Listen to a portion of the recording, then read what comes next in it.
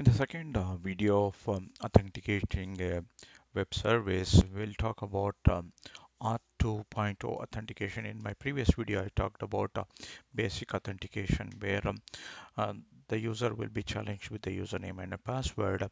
In R2 authentication, it is more of a B2B type of a setup where it is mainly two servers talking to each other, and it is more of an authorization compared to an authentication process, wherein we we take a web service and protect it using R2 authentication authorization process.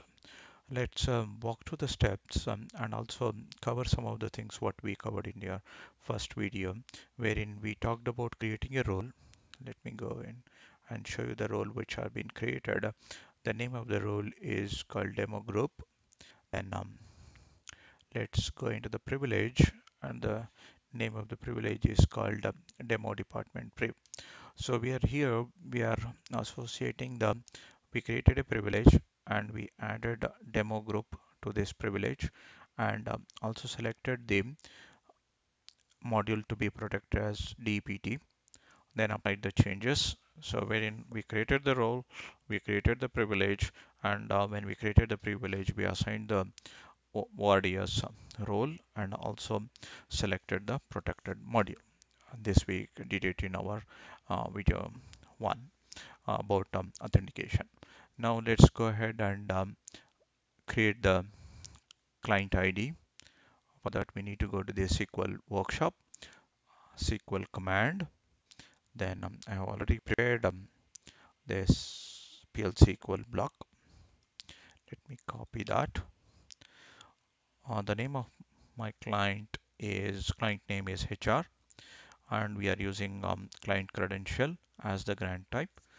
Then we have to give the supporting email, and we are giving the name of the privilege what we just explained, that is called demo underscore dpt underscore priv. So having said that, let's run this particular block. Okay, that statement got successfully executed.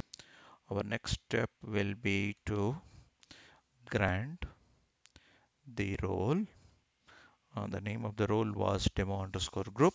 So to the client name HR, we will grant the role demo group. Okay, name of the is the same client name what we did it in our step 1 process. Then we granted the role. Let's run this command. With this, we granted the role.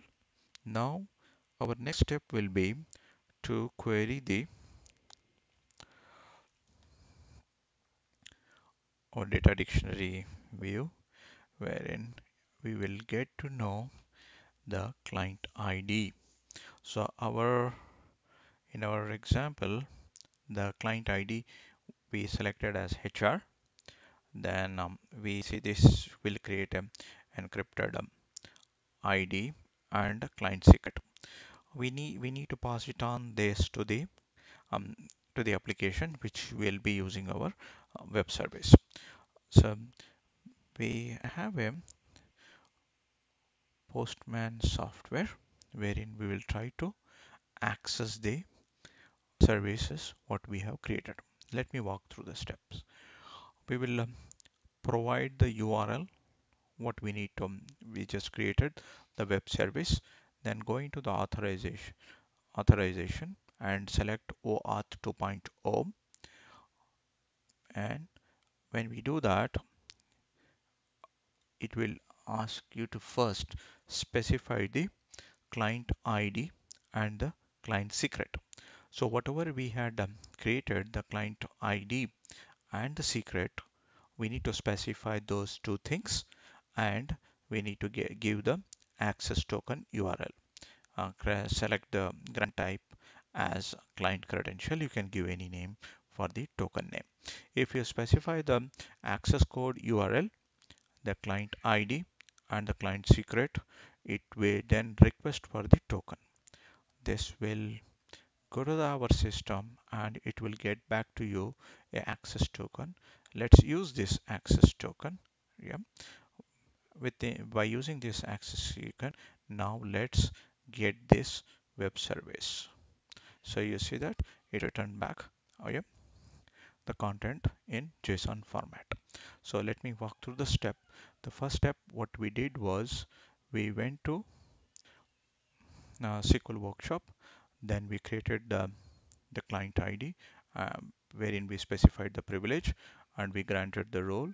Then we selected this user arts underscore clients and we got the client ID and the client secret. With this, we used the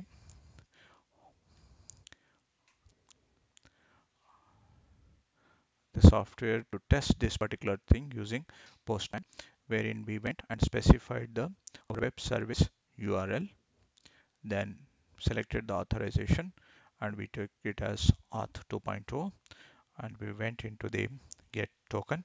We gave the token URL, which is nothing but your base URL. Then we need to append OAuth slash token, then specify the client ID and the client secret, a request for the token.